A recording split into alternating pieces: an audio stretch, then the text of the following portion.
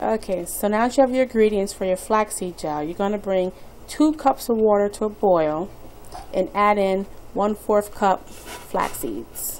What I do is put the water in, try and get all the flax seeds out of the cup, the measuring cup.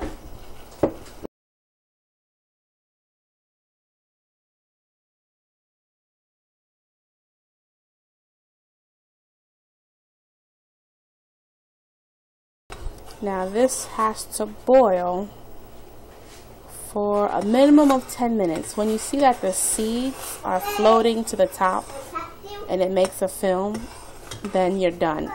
I like to let mine boil for 15 to 20 minutes more, well 15 to 20 minutes, because I like my gel thicker. Now I'm going to be adding something new to this. I'm going to be adding organic slippery elm. And that's this. I'm going to put the information to why I'm adding slippery elm in the box below. But I don't really have a measurement. And you have to remember that you have to keep stirring. I'm going to lower the fire some so that I can add in my slippery elm. And if you don't keep stirring, it will stick to the pot. So I'm going to add in 2 teaspoons of my slippery elm that I have here. Well, there goes 1. 2. Alright, let's keep stirring. Slippery elm also makes a good detangler, and marshmallow root. More people use marshmallow root than slippery elm. Mommy, this is for baby. Yes, baby. Okay, so once you've finished boiling the flax seeds, you're going to pour them over your strainer. Some use a stocking knee-high. I've had bad experiences with the knee-high because it's just too hot. So you're going to pour it in your strainer into a container.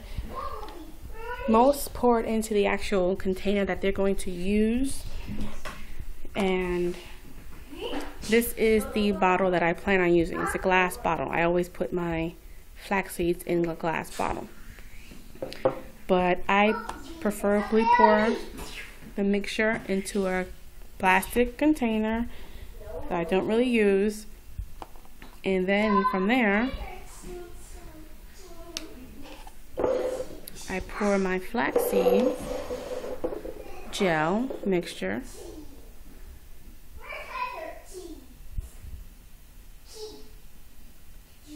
into my container, my jar.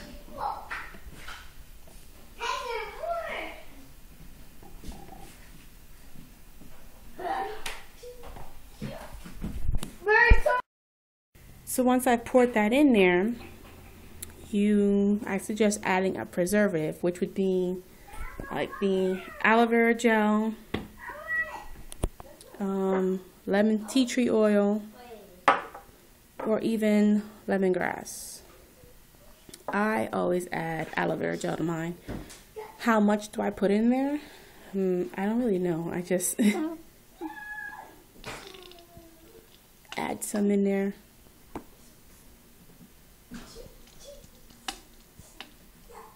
Maybe 2 tablespoons. And then you can add your essential oils or whatever oils you like. There goes a few, just an example. I always add in my homemade black castor oil.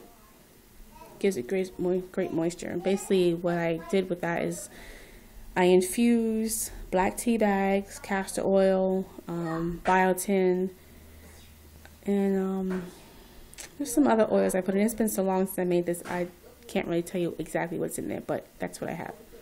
So then I pour this in there. And I don't really use a measurement for this.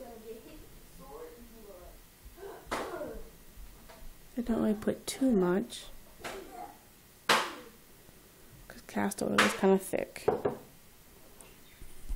Then I put my top on.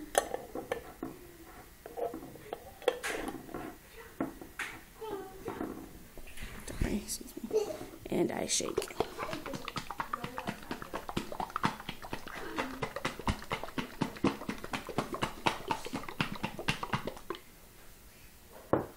And there goes my flaxseed gel. Easy as 1, 2, 3.